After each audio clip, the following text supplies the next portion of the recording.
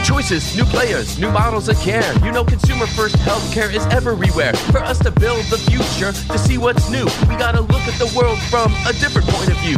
Consumer innovation ain't going away. I say it's here to stay. Today it leads the way. We gotta drop the silos. We're all the same team. Experience, business, tech, and marketing.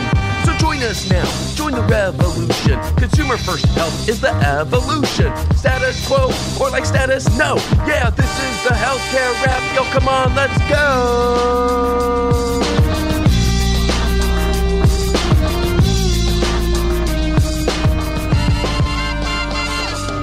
Welcome back to the leading podcast about consumer innovation. I'm Jared Johnson, and here's what's going to go down today. We have the flavor of the week about One Medical's newest expansion. 1 year after Amazon's acquisition, is there still a growth path for care models that are designed for humans? And can we double down on solving for access? I'll talk about that. Then Zane and I welcome Keenan Wyrobek, co-founder and CTO of Zipline. We're going to talk about how drone delivery is changing the way that patients with chronic diseases access care, how it enables health at home, and how consumer-centric means getting physical things fast. It's time to dive right in. Are you ready? Let's go.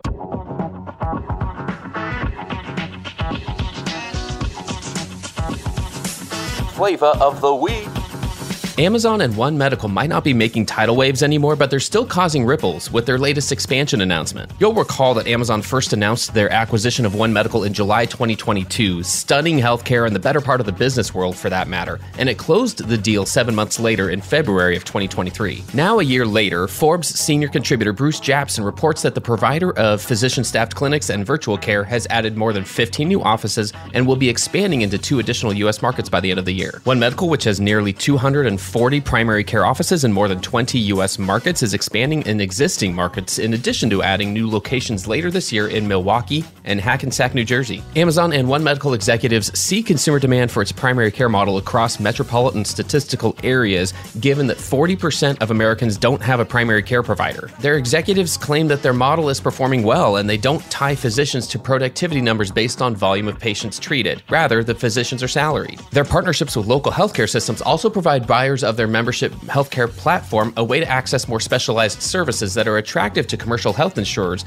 and local employers that might include One Medical, Amazon Health, and pharmacy services in their health benefit packages. One Medical has partnered with some of the nation's largest and well-known locally operated healthcare systems, from Mount Sinai Health System in New York and Mass General Brigham in Boston to UCSF Health in San Francisco. Now in New Jersey, the new clinic is opening in a partnership with Hackensack Meridian Health, while the Milwaukee expansion will include a partnership with Advocate Aurora. So like I said, maybe we classify this announcement as a ripple rather than a wave. And listen, I don't know if we're going to see another full reshuffling of the retail game board anytime soon like we have over the last 3 years, with Amazon, Walgreens, and CVS Health pouring billions into building out full care stacks, and Best Buy and Walmart Health making their own plays at a smaller scale. But regardless, it appears that there does continue to be a growth path for care models that are designed for humans. And that's the point. And as you and I continue to champion a higher level of consumer-centered design in care models and platforms, we would do well to remember that the winners will be the ones who solve for access. Let's double down on solving for access so that consumers will have more options for getting amazing care from trusted sources.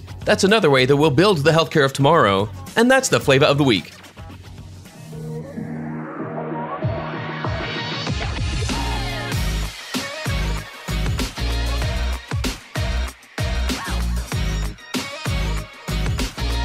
The flow.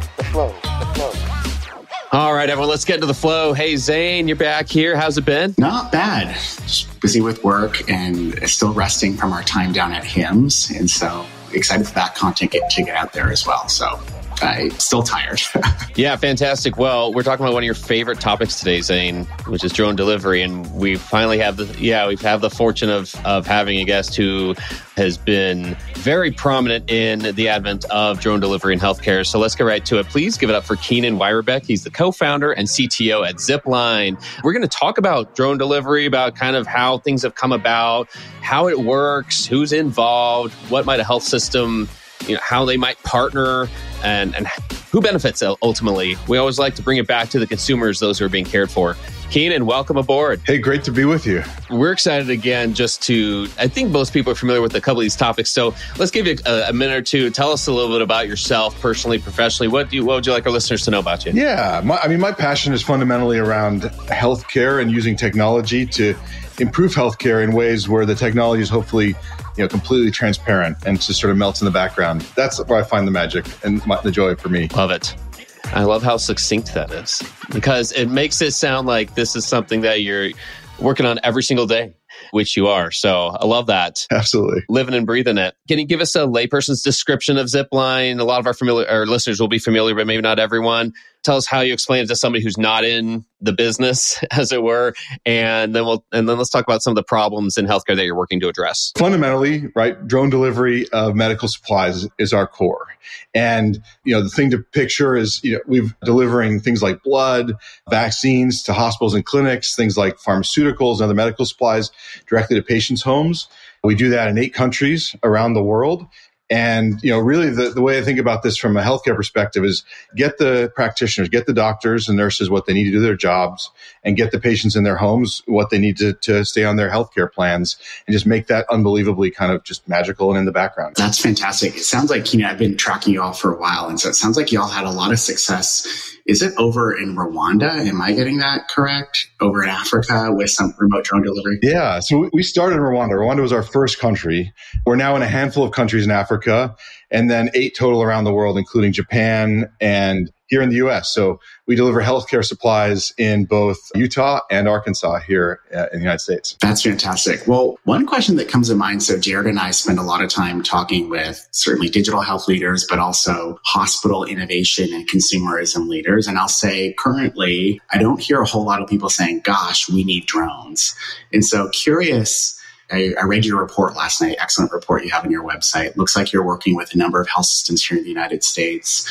To get us started, what are the problems that health system leaders come to you with that or that they're trying to solve for, that they then realize, hey, a partner like Zipline actually might help solve these problems? I think of it as basically, making healthcare just basically more patient-centric, right? Enabling patient care in the home, closer to home.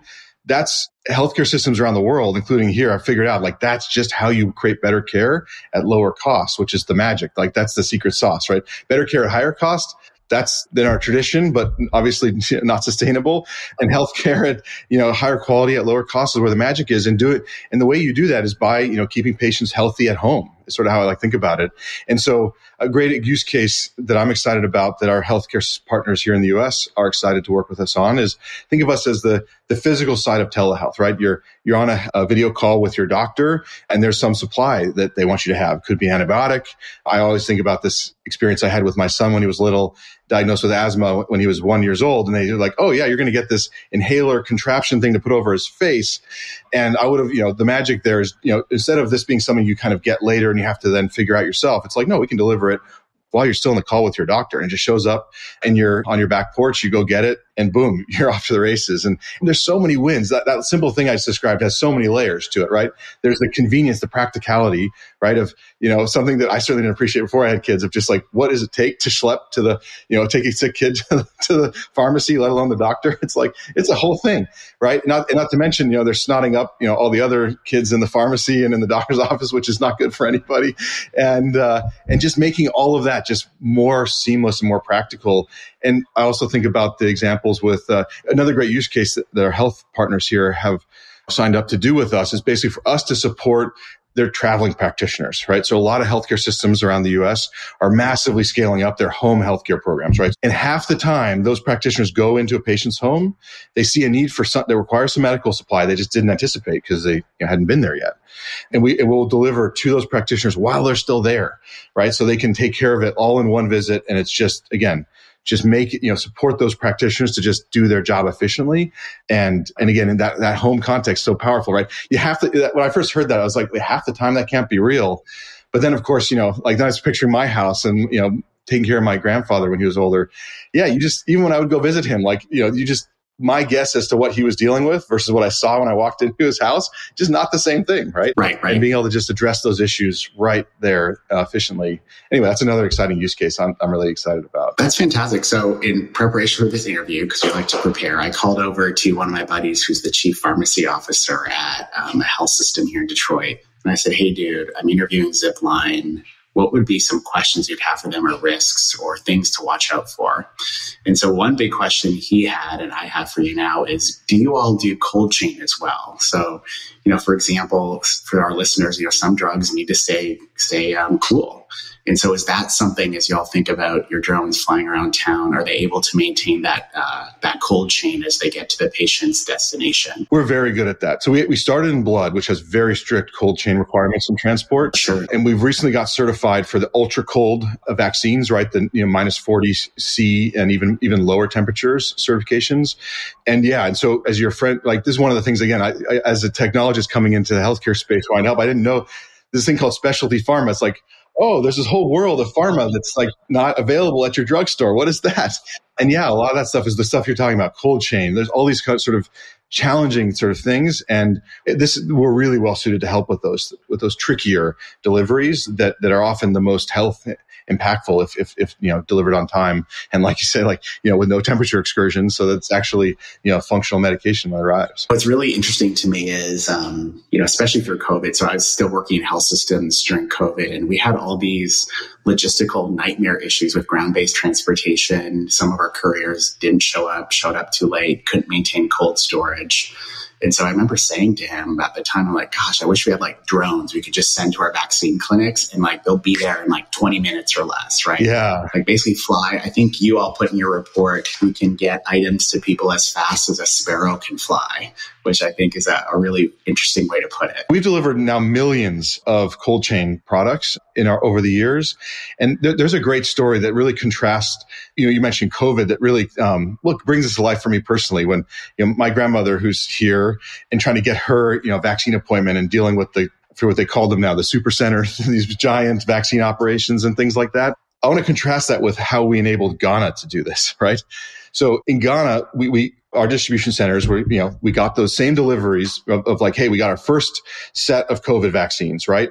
And when the first things came in, right, it was a very particular, we were going for patients and certain, elderly patients and at-risk patients, right? And so all of the health clinics, of course, right, that have the relationships with those patients, they put in their orders for us on, basically on that Friday. By Saturday, we had delivered all the vaccines directly to these local neighborhood clinics. And by the end of the weekend, they had all gotten their doses, right, from the doctor that they trust in their local clinic. And I contrast that with my grandmother's experience of I'm making all these phone calls and I drive her to this mass vaccination site. And she's like, wait, where did you bring me? This is not comfortable. This is not how healthcare should be. It was really a good contrast between the magic of this kind of very responsive on-demand delivery, enabling the healthcare we want versus not having that and having this healthcare experience that was pretty clunky, to say the least. What I love, what you're bringing to our audience today is so many of the guests we interview on the Healthcare Wrap are more focused in not that this isn't digital health, it is, but like software, like telehealth tools, remote patient monitoring.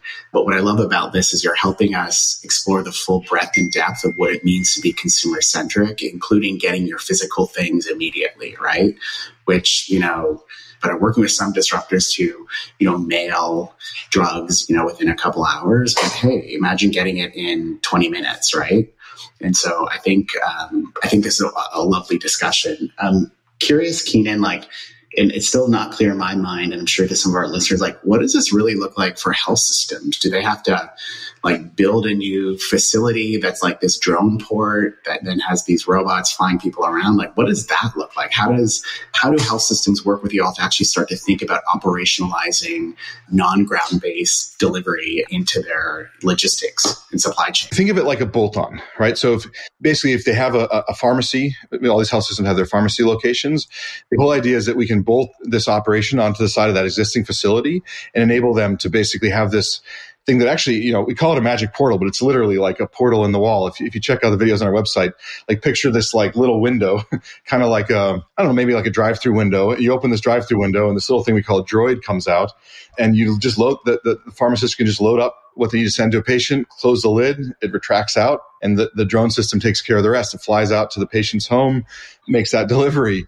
And this is really important, that this bolt-on is that mindset matters, right? Because building new construction, stuff like that, that's very hard to do. It takes a lot of time, and our customers want to solve these problems right away. Now that you mentioned that, I did take a look on your website. So I think I saw the drawings, and it reminded me instantly of sort of those vacuum tube systems that a lot of health systems have to move drugs, paperwork, you name it, up and down the tower. And so it seems no more invasive than that, which frankly is a great design insight, so to speak. Exactly. I love that metaphor. Yeah. Well, curious then, what does it look like on the patient side? And so particularly patients who might have, or polychronic, chronic disease, I'm sure they all don't live in a, beautiful home with a massive yard to land a drone. And so what does that look? How do patients typically receive from the health system when they're using Zipline? This is exciting. Our first metro for this very new platform we are in development, which basically solves the problem you're getting at, which is like patients who just don't have a lot of space. They might have a small, front porch or back porch, and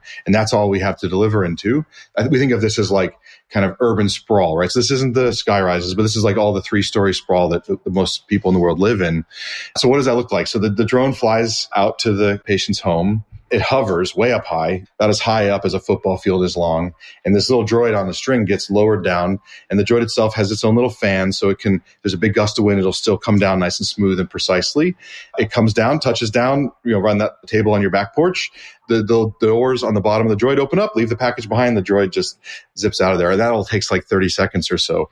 And then you'll have your prescription in a little bag, right where it's convenient for you. It's incredible. We're always dealing with, what's the expectation? So yeah, we're setting that expectation for them now. I love the growth too. Like I love where it can still go. Like for how many years it's been around, for how long of a runway that it has come across already, for all the use cases that are there. There's like the sky's the limit, it feels like. I mean, there's still so many more things it can do. I'm so excited about that too. There's, we've hit big enough scale that like we have so many people who count on this every day, in many cases with life critical deliveries, that like we know this is an absolute future of the world's healthcare systems, but still that scale that we're doing, while it's huge by many metrics, it's still tiny compared to the impact we want to have for everybody. And so, yeah, really excited about what it's going to take to make that happen. It's fun. Jared and I, like I said, we chat with a lot of folks. And when some of the news started to hit around you all and others that are getting into the drone space, a lot of the chatter from, call it more like legacy types of people are saying, well, why would we do that? Like, it's just extra cost. Is mail delivery really not enough? Who really benefits? Is there really an ROI? In my perspective, and I think Jared would share it too, is that as other industries start to use drone delivery for that last mile logistics, just like having e-commerce, this will become just a competitive necessity for all health systems to compete in the market, particularly as healthcare becomes more commoditized. And so, my answer to them is whether there actually is a clinical improvement or not, it does not matter. This is the way products and services, be it healthcare or not, I think will be delivered in the future. No question. Yeah, I agree with you there. But at the same time, what's exciting to me is that like it is lower cost and it's better healthcare. And to me, I think it's part of the reason we have so many of these partners in the US lined up to scale with over these coming years is just how there's not a lot of opportunities to do that in healthcare. And a good example is like, and don't get me wrong, right? Like, will some patients still get medications through the mail? Sure. But there's so many situations in patient care where time is of the essence, right? You might, a hypertension patient, right? They can get their meds in the mail most of the time, but like it happens where they misplace it, they lose it, whatever happens to it, they travel and they forget to bring it, right? And like, people are like, well, it's, that's just not a big deal. It's a big deal, right? You go off your meds, you can end up in the hospital in a week or two, right? It's a big deal. And there's so many conditions like this where just being able to get them that delivery right when they need it, it's better for everybody. And that's where that magic is. And there's so many examples like that are just so compelling. And What I'm also hearing in everything you've shared is, and particularly putting my former health system hat on, living through COVID under logistics nightmare, is control. Presumably, health systems will be in a lot more control of that last mile delivery by working with Zipline instead of working with some intermediary delivery service, right? Where you can't necessarily count on them all the time. And so I think that alone can help. The control, the responsiveness. The very first deliveries we ever did here in the United States in healthcare, well, actually at all, which was for healthcare, was delivering masks in COVID. And it was one of those things where, right, very similar to like the COVID vaccine thing when they first came out, right? There were lots of times during the COVID challenge where we just didn't have enough masks, and be able to be like, hey, here's the masks we have. And I'd like 5 at this hospital and 10 at this hospital. And not only can they be that granular about it, but it happens in like an hour. Right? All the hospitals get exactly what they need, as opposed to the status quo, which is like, okay, well, I have 2 trucks and like they could make it to like 5 hospitals today. And so you ended up with like, okay, but how many should they deliver? Or well, we can only go there once a week. So let's give them more than they need. And so they have a little more than they need. And these other hospitals don't have anything that day. And it's not flexible, right? It's not responsive. There's a stat that really hit me when we were looking at this space, and people were asking questions about like why we do this, that like reminded me of how variable the demand and challenges in the healthcare space. That's like a typical suburban pharmacy, right? So not even an urban pharmacy. Typical suburban pharmacy is getting deliveries on average 5 times a week, right? And like this isn't like they get a shipment once a week or even once a month, right? This is 5 times a week, and that's just it's a reminder of just like how difficult it is to predict the demand of various things and how much it fluctuates. And that's where that responsiveness, that flexibility is just so powerful. Well, I think a huge opportunity for you all is you're probably aware that a lot of large health systems are building their own, they call them like pharmacy share services centers, where they're essentially like doing their own packing for the entire system and then shipping it out to their hospital. So it's all done under one roof. Yeah. They can drastically drop the cost. But then the issue then becomes like the logistics of, okay, how many trucks go where and when? And the opportunity then is, well, why don't we just do it in more or less real time? Exactly. Tools like Zipline, so to speak. Wanted to ask, I know we're getting to the top of the hour here, but a lot of folks that listen to our podcast are from health systems. Can any health system just call you all and start to think about doing this? Or are there only certain states and regulation and cities that approve this? I guess that's my question. We've had, multiple CEOs of U.S. health systems have reached out to us through the contact form on our website. It's one of those surreal moments in a startup journey when those things happen. But no, absolutely. And we're very excited about this impact and this experience we have of like, we already deliver, prescriptions by drone. A lot of people, overcoming, as you can imagine, that there's technical stuff there to get those approvals, to make that okay. And we've put a lot of these things behind us now. And so it's becoming faster and faster and faster to launch and scale these different use cases. Okay. So what I'm hearing then is like regulatory issues, things have been solved. It's good to go in the United States. Yeah. For the most part. Okay. Oh, totally. And we just hit our 1,000,000th delivery, which is really, really exciting. And we're launching with the National Health Service in the UK later this year. And there's basically, we are working with everybody who really is excited about the impact that they can have improving their health system with us. And we'd love to talk with them. It's so cool. I'm so glad this is happening. I just can't wait to see a drone flying around in Detroit. I looked at your website. It looks like you're working with some folks in Michigan. So if you're ever up this way, I'll have to find you all and come see what you're doing. Looking forward to it. That'd be fantastic. I love that we've covered so much, and I love the fact they mentioned that of what's coming in the short-term horizon of working in the UK and expanding and growing from here. It's a fun part in the journey to be right now, and that's a perfect place really for us to wrap up for this episode. There's so much more we could talk about, but I think we've been able to cover the exact impact this has on the consumer experience, and we all know what that means when healthcare is easier in any way. When you are getting physical things faster, you engage with your health more. So we just love making that connection at all times, because it's what everyone is working towards. But we love to be able to shine the spotlight on this amazing work that the team's doing here at Zipline. So we wanted to just thank you for giving us so much to think about. And as usual, we appreciate you coming on the show. We've had the absolute pleasure of speaking with Keenan Wyrobek from Zipline. Thanks so much for joining us. Thank you, Zane. Thank you, Jared.